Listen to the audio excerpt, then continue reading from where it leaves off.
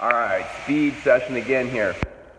And one of the things after we've done usually the bravado is the slow bravado. Sometimes we do the slow bravado first, but usually we'll do one bravado, then we come back for the slow bravado to kind of slowly stretch.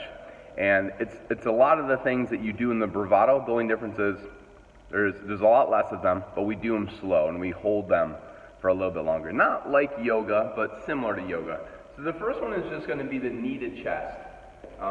The knee to chest is a lot like the high knee. You're literally just going to, I'll show you this way. You're just going to reach up and pull that knee into your chest and then you kind of lean in and then we take that step. So again, like knee comes to your chest and then you lean in and then you take your step. That's a knee to chest, like the high knee. The next one is going to be, I call it a tiny dancer. It's like a dancer pose in yoga, and it's going to be like your quad stretch. Also, we throw in a bit of balance in there too, so that we can get the hip flexor as well. So what it's going to be is, this is a bit of a balance exercise, and I'm on a wrestling mat, so it's going to be even harder, but I'll do my best. So I'm going to grab my ankle right here, and I pull my hip.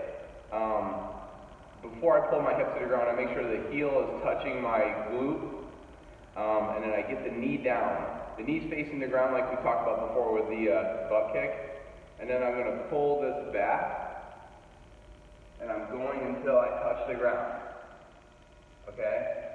Now the next one is, after I've done that, I'm going to lean forward and then raise my hand up.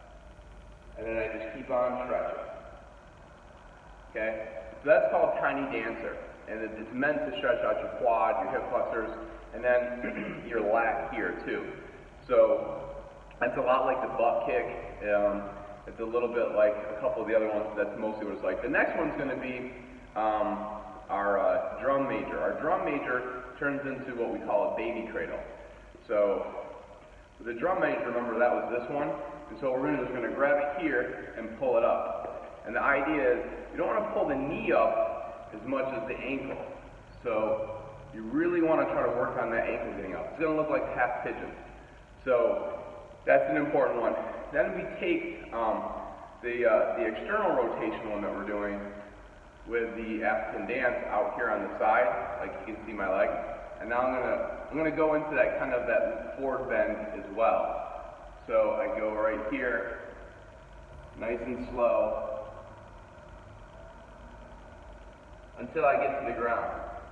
Now once I get to the ground, I'm gonna hold it there for a few seconds. That's the most important ones that I'm going to do.